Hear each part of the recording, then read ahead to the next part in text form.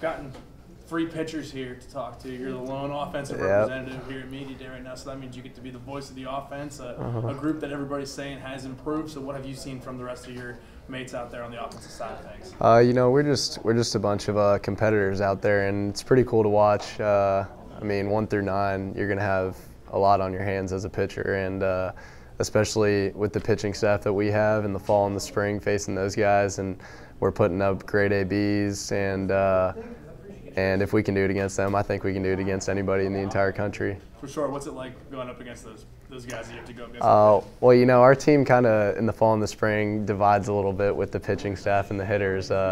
We're way too competitive with each other. The hitters always want to beat the pitchers, and same way other way. So it's pretty fun, facing the best of the best. Ryan Rolison, highly touted pitcher coming in, and it's pretty cool facing him. I faced him this summer in the Cape when he was just the best I've ever seen him, and he actually hit our team going into like the 7th inning, and me and one other kid were the only kids to get a hit off him. So I like to think I have his number a little bit, but yeah. So this fall he got me pretty good, and spring, so we're pretty even. But I mean, getting the experience against those guys is something that we're really going to need, and helped us a lot for this coming season. So junior year, what's it like for you? What's opening night going to be like for you now that it's not fresh for you, but it's still the start of something new? Well, I mean, if you don't get nervous, then you're not doing what you love. So I've been nervous for about 2 weeks now, and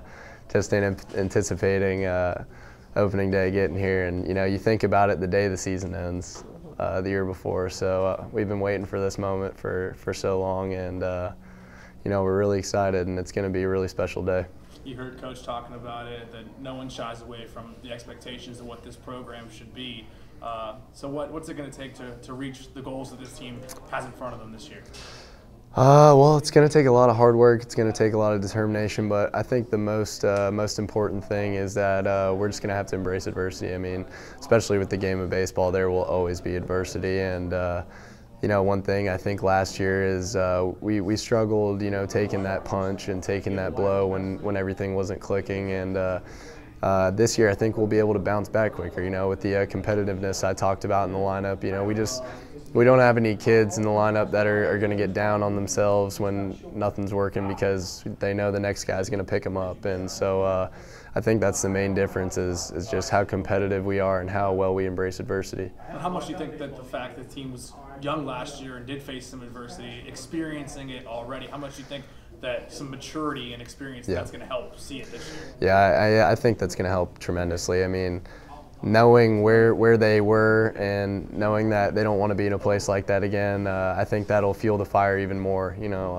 It'll allow them to work even harder and push even harder to never let that happen again. And I think they've done a great job. It started the day the season ended. I mean, they worked as hard as they could, as hard as anybody I've ever seen, to better themselves as people and players. And it's really cool to watch them mature and grow and handle what happened last year.